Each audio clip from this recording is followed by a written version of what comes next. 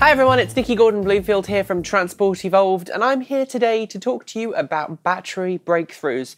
What's more, battery breakthroughs that have been discovered by someone who's 94. Just think about that for a second. While most people are in nursing homes at that kind of age, Professor John Goodenough is still working hard to make batteries better for everybody. And what's more, the breakthrough that's just been announced by him and his team of researchers in Texas could change how we think about electric vehicles forever. I say could because we are still talking about laboratory work, and there's always a rather large gap between something being proven in a laboratory and then being commercialized. But if true, this is truly awesome news. Now, you might have heard of this Professor John Goodenough before.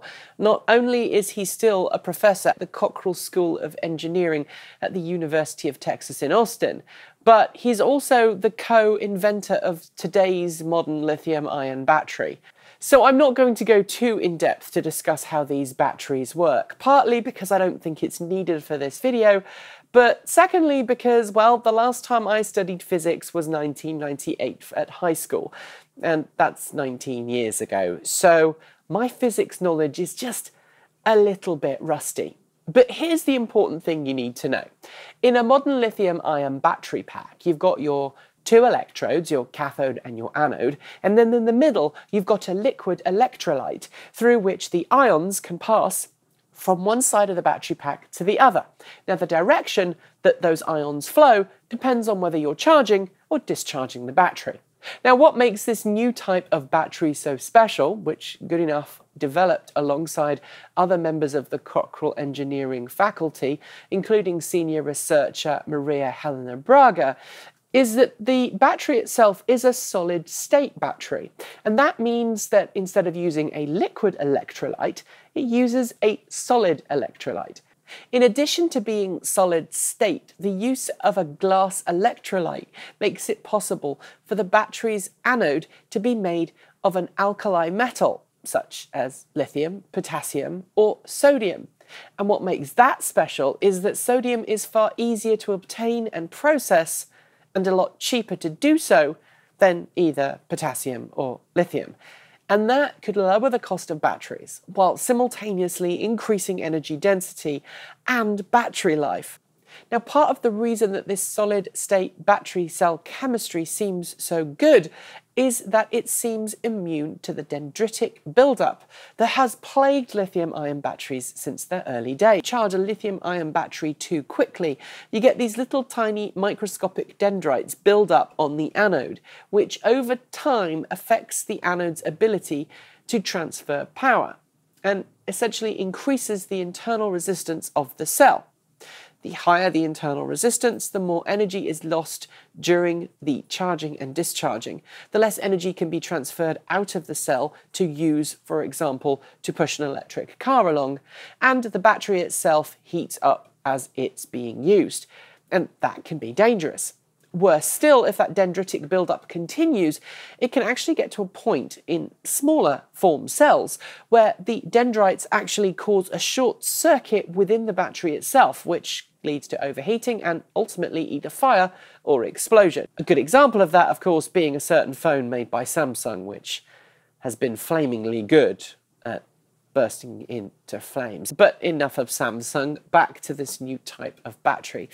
It seems, because it doesn't have that issue of dendritic buildup, that the battery itself can charge and discharge at far higher C rates than lithium-ion batteries, which again, if you're looking at an electric vehicle battery pack, could pave the way to a future where we are charging electric vehicles from empty to full in minutes rather than hours. And I know it's already possible to add serious range to electric cars thanks to the Tesla supercharger and the new 350 kilowatt plus standard that's being developed for CCS. But we're talking about even faster charging standards, and we're talking about even faster charging standards without any degradation to the battery. You see, even today's modern electric cars, if you charge them using fast charging technology and you don't look after the battery properly, they will suffer some form of battery degradation. especially in hot climates. But this new battery technology doesn't seem to suffer from any of those issues. But aside from the 3 times energy density over today's modern lithium-ion battery packs, and the low cost made possible thanks to the glass construction of the electrolyte and the use of sodium rather than potassium or lithium, comes the news that this solid-state battery pack can operate in sub-zero temperatures. To date, solid-state battery packs have needed to operate in pretty hot conditions. In fact, until this battery came along, solid-state batteries needed to operate at temperatures in excess of 60 degrees Celsius, or they just didn't work. But this new battery cell chemistry can operate at temperatures down to -20 degrees Celsius without the need for any additional heating. And it means that the performance isn't affected by cold weather.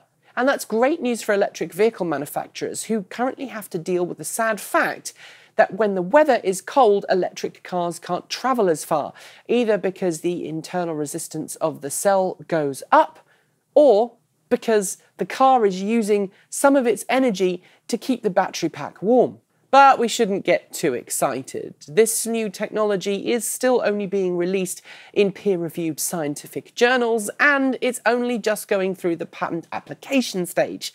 That means it could be a while before we see this new cell chemistry on the market. And as I said at the beginning of the video, there's a big difference between an academic research paper and commercial production. But thanks to Goodenough's continued devotion to science, years after most of his peers will have replaced a desk for a Zimmer frame, we could very soon see a low-cost solution to electric vehicle battery packs that could replace lithium-ion cell chemistry forever and do away with all of the issues that we've had to deal with thus far with lithium-ion cells. And that's super exciting. Thanks for watching today, and don't forget to leave your thoughts to what I've said in the comments below. Don't forget to like, comment, subscribe, and if you liked what you saw today, please consider making a donation to our Patreon crowdfunding campaign, details for which will be at the end of this video and in the comments below. I'll try and be back tomorrow with more cleaner, greener, safer and smarter transportation coverage. But until then, I'm Nikki Gordon-Bloomfield. Enjoy the rest of your day and keep evolving.